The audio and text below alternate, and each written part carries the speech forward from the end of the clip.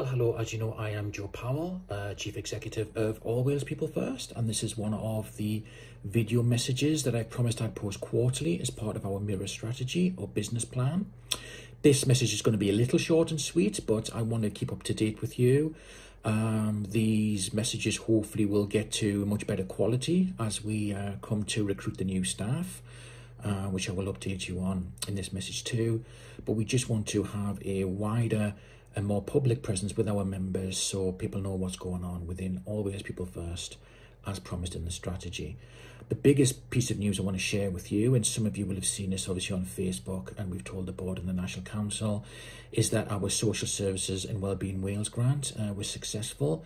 It's been the largest Welsh Government grant we've had in our history, called Hear Me, Include Me, Respect Me, a citizenship, wellbeing and community project. And that bid was fed in by 3 conferences, including a 2017 evaluation, in which you told us what you wanted us to do to change and adapt to the existing times. So we're going to do that. I'm pleased with the progress we've made so far in the Mirror strategy, but in order for us to do the things that the members asked us to do, we needed a bigger staff team. We punch well above our weight, the staff team. If you could only see the work we do, you'd be amazed in the output we have. But in order to deliver what the members were asking us to do, we needed to recruit new staff. And I'm pleased to see we've done that now, new core staff. So welcome to Philippa Davis, who will be our Mirror coordinator. So that's a little bit like the job you will have seen Matthew Brindley do for us. Welcome also to Sarah Ansell, who will be our All Wales People First support worker.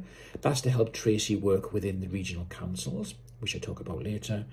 And also to Claire Morgan, who is our Business and Communications Administration Assistant.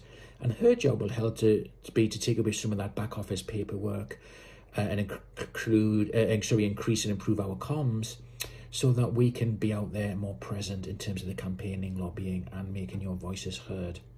They have all been interviewed and they will start on the 1st of April. So we hope when they're in post and they settle in, you will see All Wales People First hopefully go into another more positive level.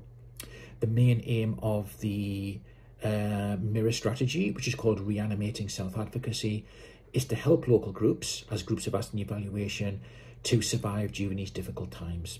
Now, I won't go through all the details with you because you've heard them a lot of times from me, but a core component of that is our regional councils, which will mean that All Wales will work in co-production with local groups in regions to help to show local authorities why they're important, why self-advocacy is important, to safeguard them for the future. And it's purely a co-productive approach agreed by members of the National Council. And the idea is that we just try it out over these 3 years, see if it works. If it doesn't work, then, you know, that's your call. Do you want to do it with All Wales in the future? Do you want to do it by yourself? That's all fine, and that'll be your call. But that's one of the major things we've tried to do. So I'm delighted we've got the funding to make all this happen. There's a whole host of things more, but I don't want to bog you down with that too much now. I'm also delighted that our photography bid project called Through Our Eyes was successful with Big Lottery. That will also be starting on the 1st of April. Natasha Hurst, who you will have seen work at our conferences, taking photographs, she will project manage the project. And obviously we've put out job advertisements for a person with a learning disability to work alongside her. And the interviews for that will be on the 3rd of April. So we're really looking forward to seeing who gets that job. And obviously from our point of view, we wanted to employ more people with learning disabilities if we could. So we're delighted that we're able to do that. And of course, on the 31st of March, we'll be interviewing for a co-researcher to work alongside Jan Walmsley. And the co-researcher will have a learning disability who will help measure how well we are working to our Mirror strategy. How well are we actually doing the things we're saying we're going to do? And if we're not, what changes do we need to make in order to keep on track? So that'll be another job for a person with a learning disability. The interviews for that will be on the 31st of March. We haven't had a lot of applications for either post. We think that might be because of the benefit situation and the uncertainty, which I can absolutely sympathise with. I nearly didn't take this current role I had for that reason. And this was before the difficult benefit situation we have now. So I can completely sympathise with that, actually. And I'd certainly be interested in your feedback. Anybody who would have liked to have gone for the job and didn't, I'd love your feedback to why that was, because I think we could learn an awful lot from that too. I'm also delighted as well that our National Council played a major part in the Improving Care, Improving Lives report written by Shane Mills. Now, some of you will have seen or shared this on Facebook and social media. The report basically is talking about people in mental health hospitals who are going in with certain needs, and then when they're better or they're able to live in the community, they're still being forced to live in these hospitals with no other place to go. And obviously, hospitals are there for the sick.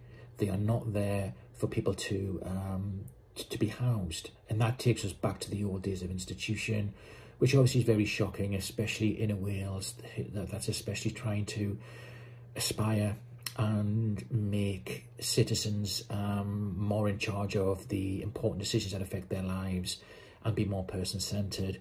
What was really lovely about it was, from our point of view as All Wales, I was delighted that Shane Mills worked with our National Council and our members across Wales in this work, and that he called on us to help him to champion this, asked me to write the foreword, which I'm really delighted with. One of the big problems for people with learning disabilities, for our members in Wales, is whenever an issue affects people like us, we call upon organisations to speak for us and speak on important issues from people who work for organisations who don't have personal lived experience of that situation. So in the Black Civil Rights Movement, for instance, you wouldn't have white organisations speaking about black rights and only white people being employed. In LGBT, you wouldn't have somebody who isn't LGBT speaking up about LGBT rights. In the learning disability world, far too often, one of the problems we have is that we call on people who don't have any personal experience of the issues to speak on our behalf. And I think that has to change, and I think that's something in the Mirror strategy we want to try and put right.